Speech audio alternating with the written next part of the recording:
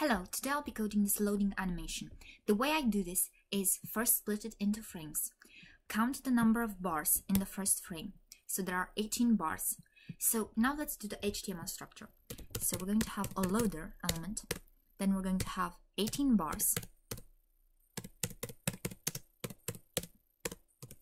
Bar. Okay, this is it for the structure. Now we're going to have the style.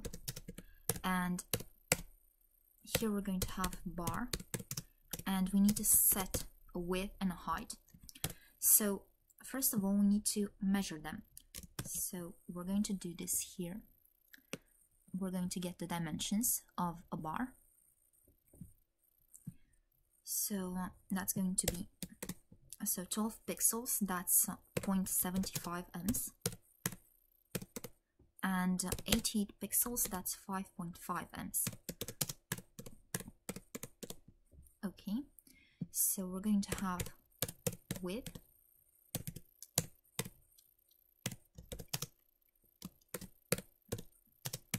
and height, and we're going to give it a dummy background. Okay, but now we want different backgrounds.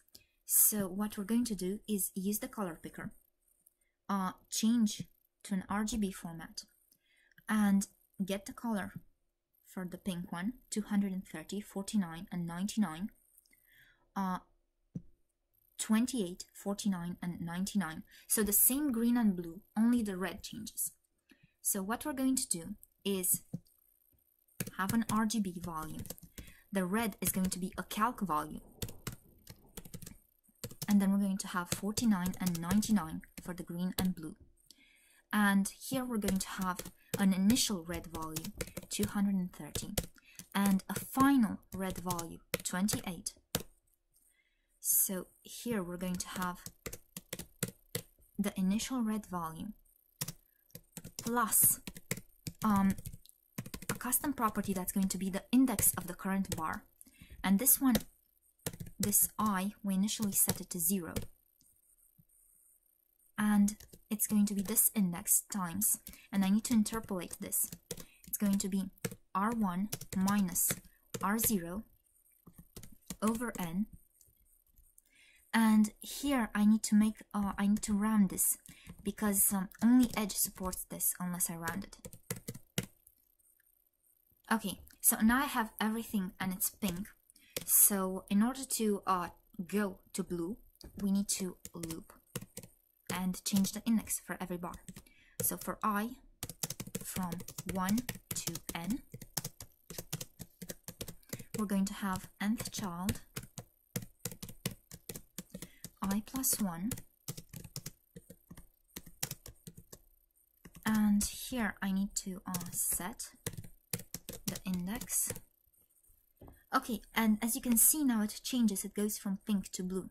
But I wanted to go and then go back. So what I want to do here is replace this with half of n minus this I, and here I'm going to multiply this with 2, and I'm also going to multiply this with a switch j, which is 1 initially, and then I'm going to change this switch. So nth child for the second half of the bars. So second half is n plus half of n plus 1, and here it's going to be minus 1, this j. So now I'm going from blue to pink, and then I should be going back again. Okay, what did I do? I did something.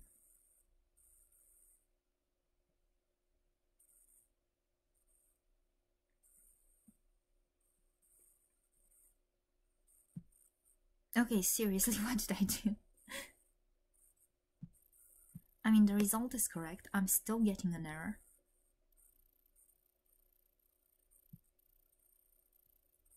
Now this is awkward.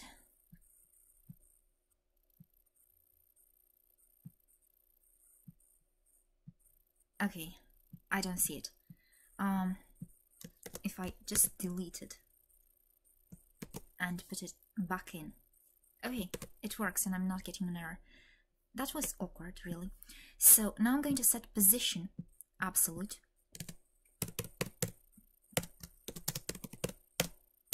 I'm going to set top 50%, left 50%. I'm going to set a margin that's minus half the height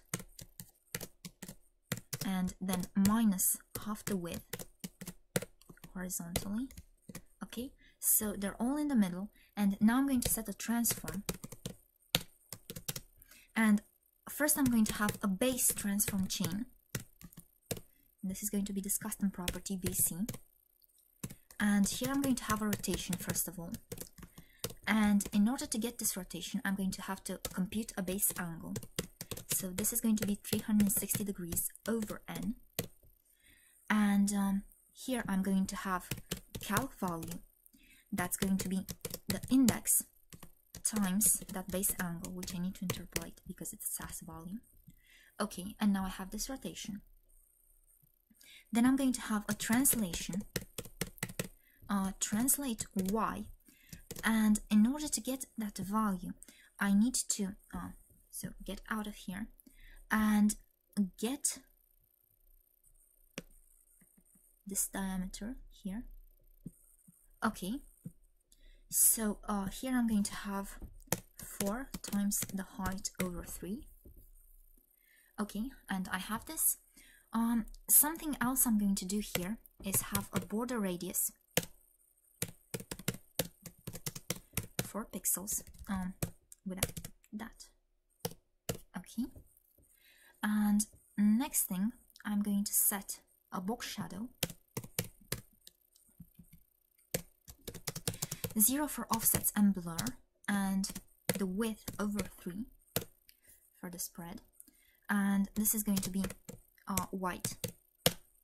Okay, and the next thing that I'm going to do is set rotate 0 degrees here, and I'm going to take this chain and put it in an animation. So here I'm going to have keyframes, animation, and it's going to go to that's transform chain, except I'm not going to have 0 degrees, I'm going to have 1 turn, and here I'm going to have the animation.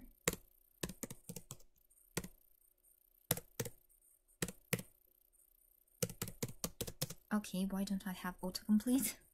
And I'm going to need a duration. So I get the duration from the number of frames, 180, times the delay in between 2 frames, 0.02 seconds. And I rotate 2 at the same time, so I'm going to multiply that by 2. So my animation duration is going to be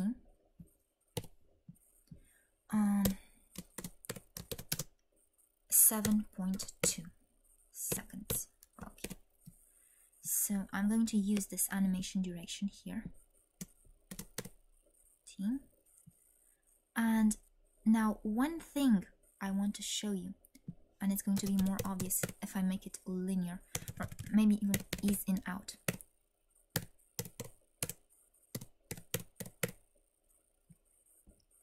Okay, so as you can see, this bar here overlaps both the previous and the next one, and I don't want that.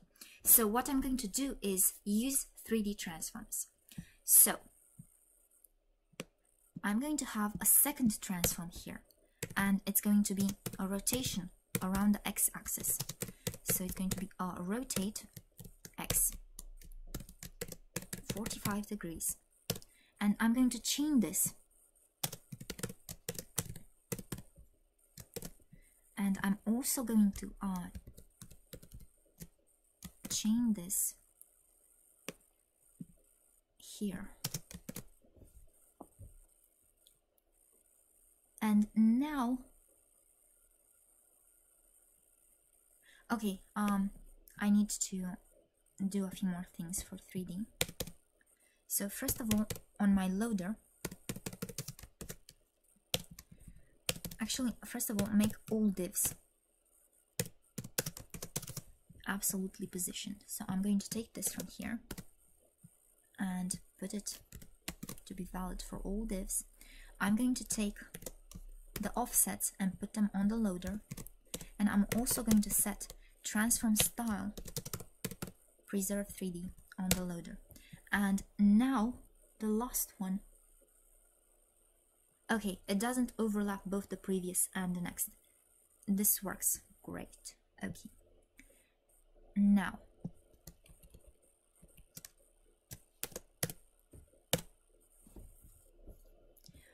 the problem here is that my bars are now shorter, and I don't want that. So I'm going to take this angle from here, and I'm going to use an angle X value, and I'm going to put it there, angle X, and it's going to be 45 degrees. And here I'm going to compute an fx factor, and that's going to be cosine of that angle X. And I'm going to divide this by that fx. And now my bars are longer, but the distance I've translated them by is also longer. So I need to multiply with that fx here. Okay, and also the border radius is a bit messed up now. So I need to change this. So I'm going to change, so border radius is going to be 4 pixels. So I'm going to use that value, and it's going to have a different value along the x-axis over the fx, and this fixes the border radius. Okay, but I don't want them all rotating at the same time. I want just 2 rotating at the same time. So I'm going to set another value here, k, and this is going to be the number of components rotating at the same time. And here I'm going to have a keyframe that's going to be k times 100% over n. And here I'm going to have an animation delay that's a calc value, and it's I over n minus 1 times k times the animation duration. And okay, this should be before, so the duration should be before the delay.